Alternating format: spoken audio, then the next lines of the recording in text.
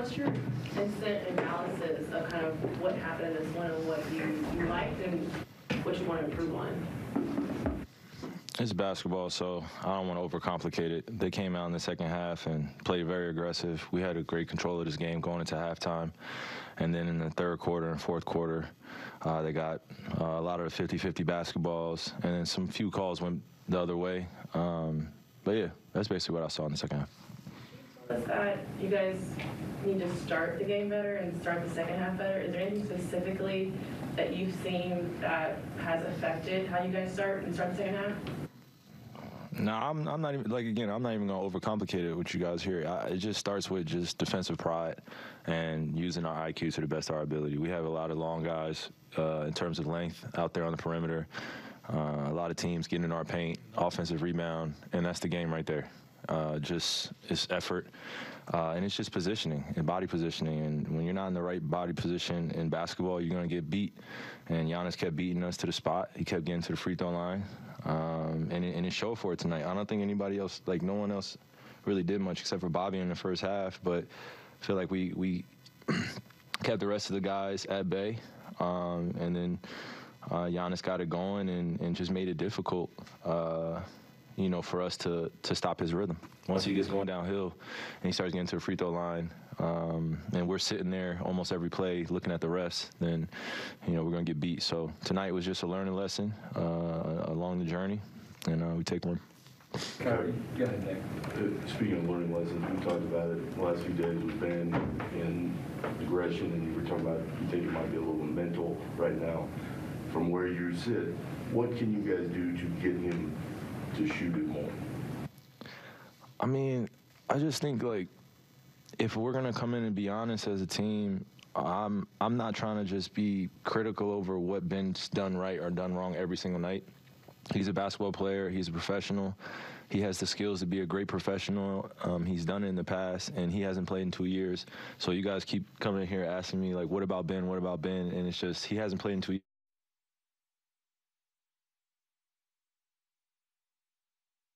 Because I'm from Jersey, but we stay on him, and like you just stay on him, and we're just here to give him positive affirmations while he's out there and just let him hoop, and then while he's hooping and getting back into it, we're gonna have to really gel as a team in order to learn how to win as a group. It's not an individual's job to go out there and be Superman. He doesn't have to. There's no such thing as made up anyway. So.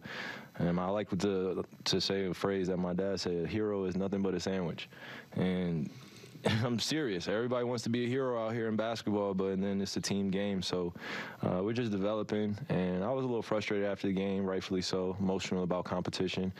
But it's a long season ahead of us, and we know that these little things are going to keep biting us in the butt if we allow teams to come in and allow their star players or guys that are in rhythm score plus 30.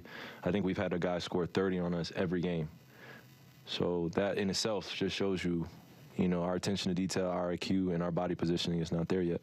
The only thing on this one is just that the mic caught you in like the third quarter say, shoot it, Ben. Mm-hmm. And I think people heard that, and they're seeing the team just wanted him to do more.